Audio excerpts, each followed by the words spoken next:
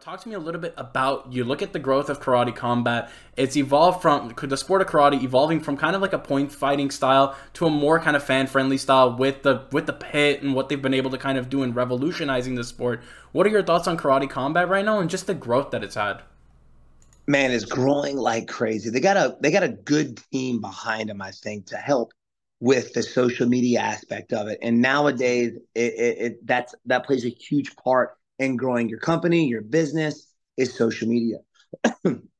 So you got a good team behind Karate Combat to help catapult, and they're smart about when they hold their shows. For a while there, I saw anytime there was a UFC event, the Karate Combat was like the day before in the same area. So they're pulling from that UFC crowd, I do believe. And I don't know if that was their game plan, but I was just kind of putting two to two together.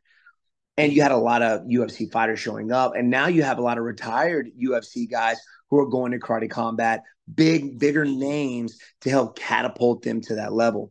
And the excitement is just amazing, right? You don't have the guys to go out there and just wrestle you. And people don't want to see that. Fans want to see striking. They want to see knockouts. For instance, the James Vick knockout that you saw, the switch kick.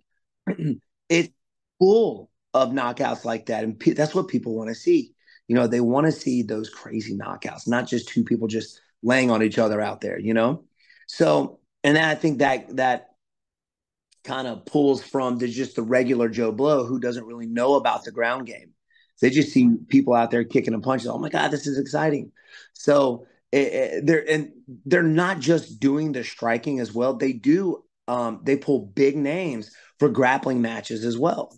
But you know what you're getting into, right? You know that, all right, we got a grappling match. I'm going to see this. And then the rest of the show is going to be nothing but knockouts. So it kind of pulls from both groups there. And it's an avenue, not just for karate guys, but retired, MMA fighters who don't want to do MMA anymore. Want to go more of the striking route and the grappler. So it's growing tremendously, and having all those three together, it's just amazing. Very smart idea for sure. Absolutely. I love the inclusion of the pit and just overall the concept behind them. What they've been able to do with the marketing has been unreal.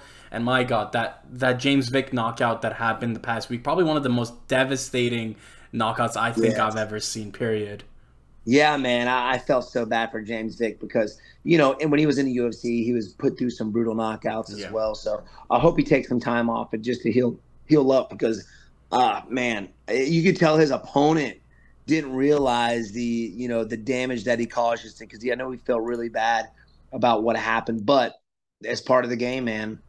And that's what makes Karate Combat so exciting, I think, is because of you got knockouts like that. They allow ground and pound, which is more like a street situation, right? Because 99.9% of the time in a street situation, you're going to end up on the ground. So they do allow, like, I think it's 7 seconds maybe of ground and pound. So I think that's super exciting as well. A lot of guys are doing, kicks off the pit wall. They're throwing submissions up in the grappling matches off the pit, flying triangles. So it's just super exciting to watch.